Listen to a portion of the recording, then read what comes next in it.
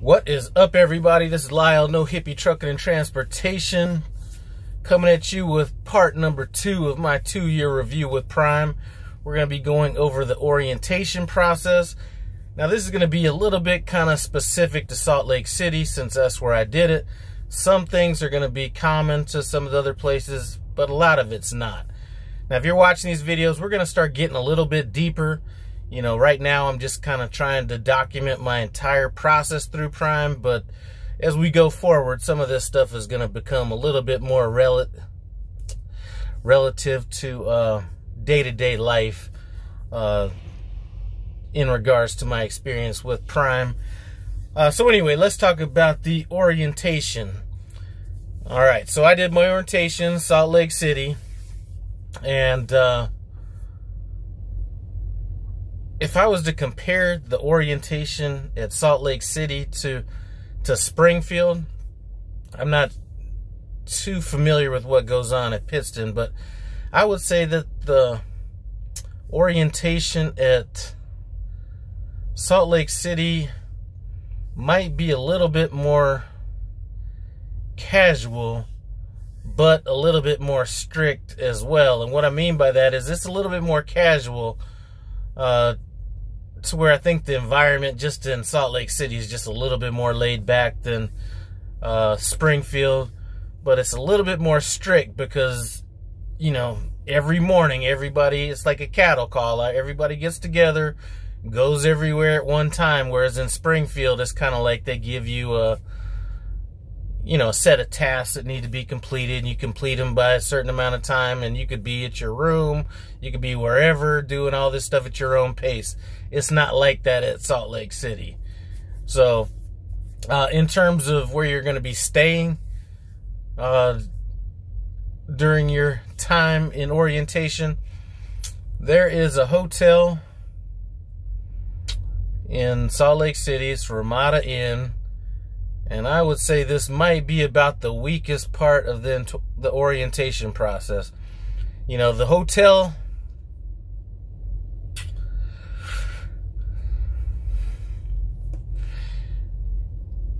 you might want to consider it to be rustic or something like that. Lived in, you know. But listen, it's a free room. You know what I'm saying? And if you compare this to some of the horror stories that I've heard at, like, CRST, for sure, I've heard some horror stories. And I'm not sure if CR England. But anyway, it's you're going to be at the Ramada Inn. When I went through, you had roommates. Now, kind of the problem with it was everything was kind of staggered. So with my period in Salt Lake City, well, you know, let's just talk about the orientation. So you're going to get, you know, when I went there, you were with a roommate. Now, that roommate might leave during the time that you're there, and then somebody else might come in. So you always kind of got that to kind of think about. You know, once you get up to orientation, your first day at Salt Lake City, you're going to go upstairs. You're going to meet the 2 people that handle orientation. That would be Ben and Troy. Very efficient, you know what I'm saying? Very laid back. You're gonna handle some of the stuff that, you know, you'd already kind of filled out during your application process. They're gonna kind of walk you through a few different things. I really don't remember exactly what happened there. It's been about 2 years. One thing I do remember is one of the tasks we had to complete were watching these computer-based training videos. And these are videos that you're going to be watching down the road again, which is good because some of those videos that they were playing, you didn't have enough information to even know what they were talking about. So it was like kind of going over your head. You know what I'm saying? So you're going to be doing that. You're going to be taking your physical. They have a couple different places out there. They usually, when I went through, the classes were a little bit bigger, so they broke the classes into 2 separate groups. One went to one clinic, one went to another clinic. Now, I don't know about this Concentra stuff. Now, listen, I'm not trying to be like I'm like I'm above anything or anything, but these clinics right here, you know, these were the type of clinics like you might be sitting next to somebody that's, let's just put it this way, I'm not a fan of the service providers that they use for that. You know, it's those clinics seem to be a little bit on the less professional side than where I would, you know, tend to go. But anyway, you're going to do your physical.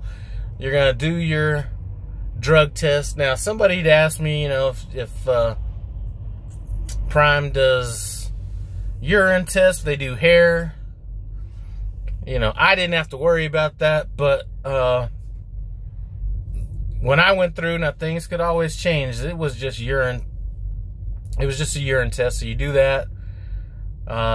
When I was there, nobody got sent home because of that.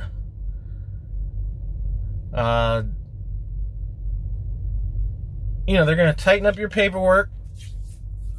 I think during that orientation class, they're going to have somebody from the tire department come and talk to you about, man, I didn't know there was so much shit about tires, boy. But anyway, somebody's going to come and talk to you about the tires. Now, this process, this is going to be strung out over the course of about, you know, I think it was 4 days. So Monday, Tuesday, yeah, about 4 days. So during those 4 days,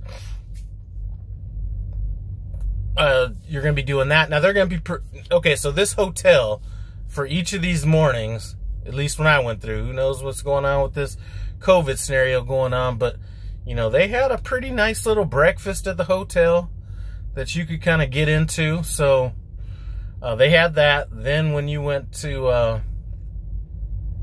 the terminal, they would order food, and I forgot what the name of the place that they ordered this food from, but that place was banging. So you got that food there, and then each day they would give you a ticket to go back to, you know, back to the hotel to use at their,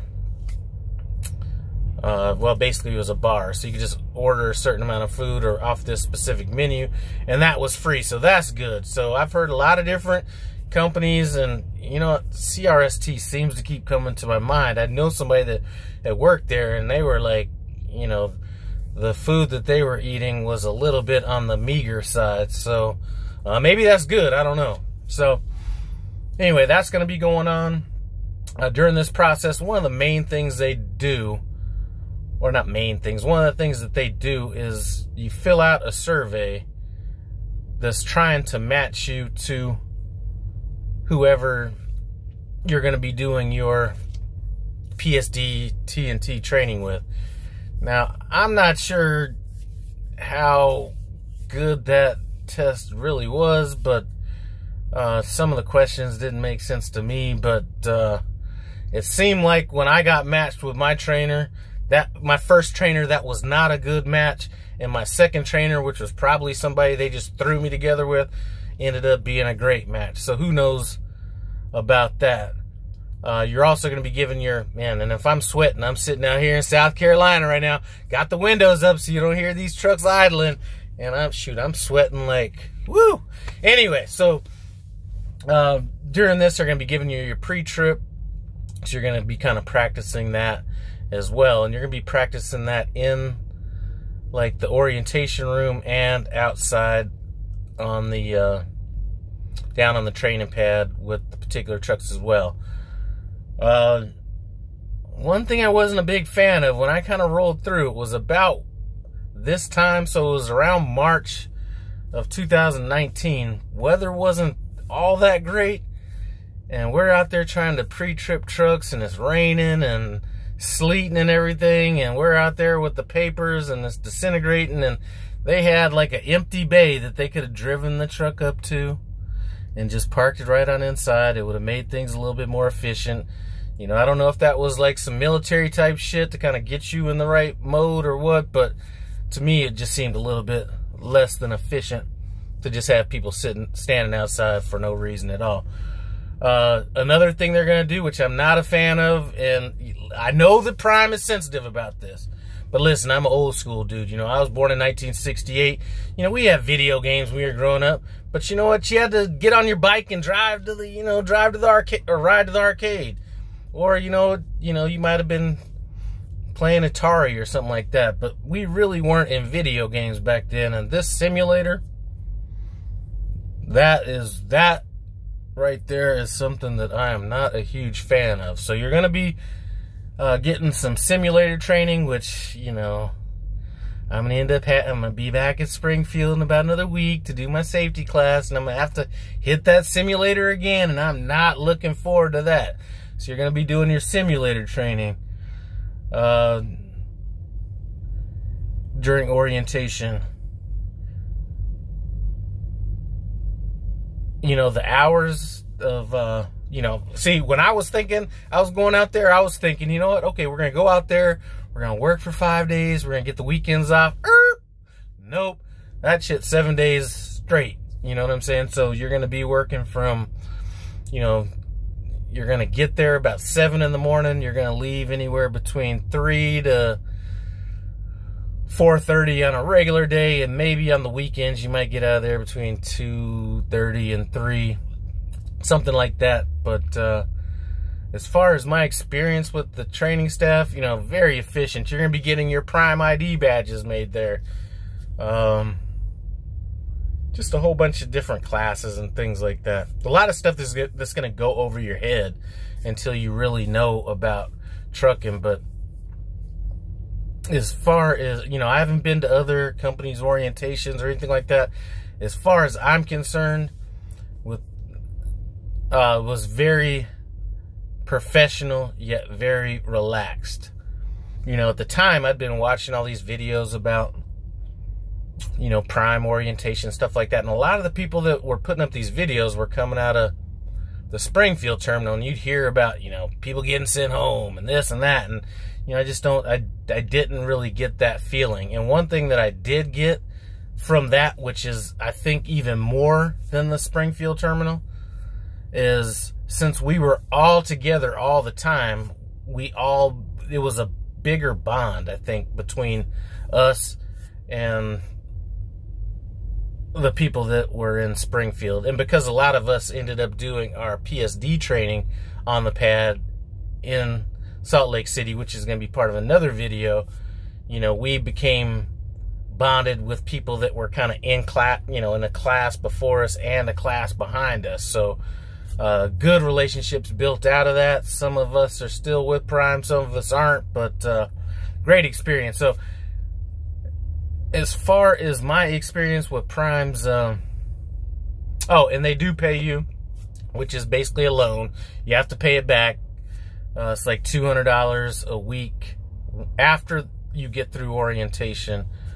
But that's going to be part of the PSD training. So maybe that's jumping the gun on this a little bit, because they're going to be feeding you during that first, during that orientation phase. So anyway, scratch that. The $200 is part of the PSD phase. But listen, if you're going to Salt Lake City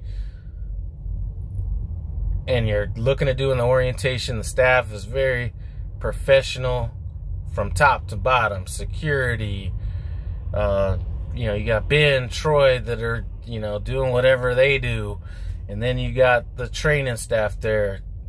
Highly recommended. As a matter of fact, I didn't do my training in Springfield, but I would find it hard matched that Springfield could provide the same level of, what should I call it?